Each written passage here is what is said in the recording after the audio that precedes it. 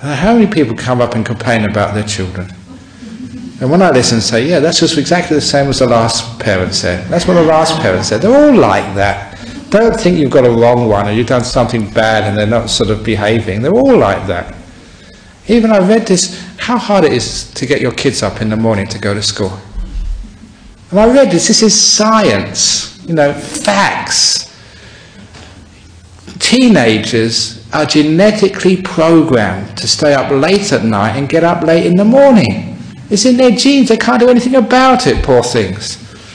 It's not them, they're not the problem, it's the school. They should start much later during the day, not at sort of, you know, what time does school start here, 8 o'clock, 9 o'clock?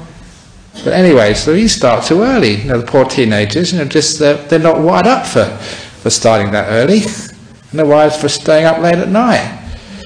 So poor old teenagers, you feel sorry for them. And so what do you expect? But do you expect your kids to do well at school? Your expectations. I mentioned this to the monks last night, just to show how our expectations and how we don't live in a real world. This was a little party trick, which I've done a few years ago here, and I can do again now. You can do this if ever you're giving a talk, because it makes a few people laugh, but it also makes a very powerful point of how deluded we are. I'm going to ask you to really be honest right now. Be really straightforward. If you think you're above average intelligence, please put up your hand. Wow, how many dummies have we got in this Buddhist society? Come on, be honest. Okay, I don't need to sort of get you to put up your hand, because about, I just say 80–90% of you think you're above average intelligence, don't you? Only 50% of you are above average intelligence. Only 50% of people can be above average intelligence. We always think that we're more intelligent than other people. That's a deceit which we live in our life. I know many of you have been here long enough. I've already told you, if Ajahn Brahm asks you to put up your hand, don't do it. Because you always get into trouble afterwards. But anyhow, you know those people. So in deceit, we expect even more of ourselves than we can give ourselves. So if your kid doesn't do well at school, just be kind to that kid, for goodness sake. And you've heard me say before, many of you here are Buddhists, I hope. Of course, you could be spies from the Christians or undercover agents. But most of you I expect are Buddhists. And what's the most important teaching? Well, look, any person here who's a Buddhist, whose children come in the top 5% or the bottom 5% at school, you're bad Buddhists. That's not a good Buddhist family. Top 5%, bottom 5%, that's not good. Because in Buddhism, we believe in the middle way. And actually, it's much better as a kid being in the middle. There's a lot of stress, you know, if you're in the top echelons. And of course, a lot of problems if you're in the bottom. But it doesn't matter if you're in the bottom. Because this, I've mentioned this usually in the monastery and in the sort of the retreat. If your kid is the bottom of the class and getting really bad results, remember this story. This was one of my heroes. This was a kid in Thailand who went to grade 1 and failed grade 1. Imagine that. I don't know how you can fail grade 1. You know, whether you couldn't draw properly or you couldn't, I don't know what else, what do they do in grade 1? You couldn't make sort of things out of sort of card or whatever. But anyway, he failed. So he had to repeat the year. And the teacher gave him extra attention. But even with extra attention, in the best will in the world, she couldn't pass him. So all his friends went ahead. And he had to repeat grade 1 for the 3rd time. And after 3 years of grade 1, it was a waste of time. So the teacher said, I'm sorry, we just can't actually educate you. You have to leave. And imagine that, failing grade 1. I see people sometimes have to repeat a year at university. But failing grade 1, that really takes something special. So what do you do with someone who's so dumb they can't even pass grade 1 at school? In Thailand, they send him to the monastery to make him a monk. Not all monks started out like that. So they sent him to the monastery, and in the monasteries, the monks are very, very kind, and they got very patient. And so the abbot of this village monastery where they sent this guy was so patient and tried to teach him how to do a little bit of chanting and learn something about the Four Noble Truths. What's the second one again? He kept on saying. He didn't even know the first one. And the chanting, what's the next syllable? Namo Tassa. It was hopeless. And after 3 years, this monk who was so patient just gave up on him. Look, I can't deal with you. So it was really, really dumb, big time. And what do they do with somebody like that in Thailand? They send him to the forest monasteries. That's my lot.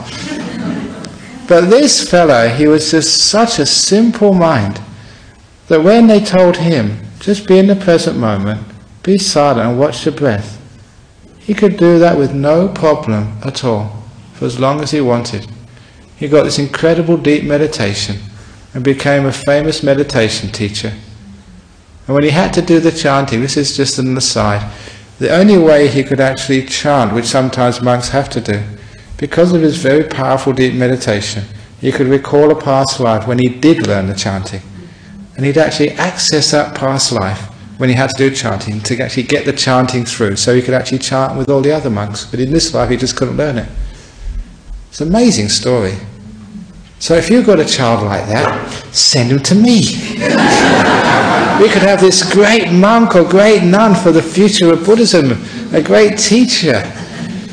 So the point of the story is, it doesn't matter if your child is not so doing well. Love them for who they are. They could be a great monk or nun in the making, and you're making them feel bad about themselves. I remember there's this story in the book, Open the Door of Your Heart. As I was a school teacher, and sometimes as a school teacher, those school teachers here, you're in this sort of situation, you're supposed to do things, and sometimes there's some inside of you say, this is not right, why do I have to keep marking all these kids and making their life so difficult with encouraging them to pass exams? And there's always a dilemma in any sort of job, and the teacher, there's a dilemma of what you really think education should be and what the system says it is. But anyway, you had to play by the rules, and so we gave the exams, and at the end of the year gave out the report cards in my class. There's this poor kid. When I gave him the report card, he read it. 30th. Bottom of the class. In a class of 30. And I could see, I saw his face, because I knew who came bottom. People who came top, they say, yeah, we came top. This poor kid, his jaw dropped, his shoulders hunched. He looked so sad. He was really suffering. Imagine you have to take that report card back to your parents. How do you do, son? Bottom, Dad. That's suffering for a young kid. He must have been about 12 or 13. And so, even then I was a very compassionate teacher. I was kind. You can't just ignore a person who's suffering like that. So I went up to him and sort of stood by him, and I said, you came bottom of the class. Yes, sir.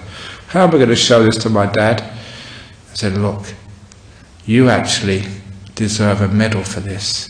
Because I taught him a little bit of Buddhism. In Buddhism, we've got something called a bodhisattva.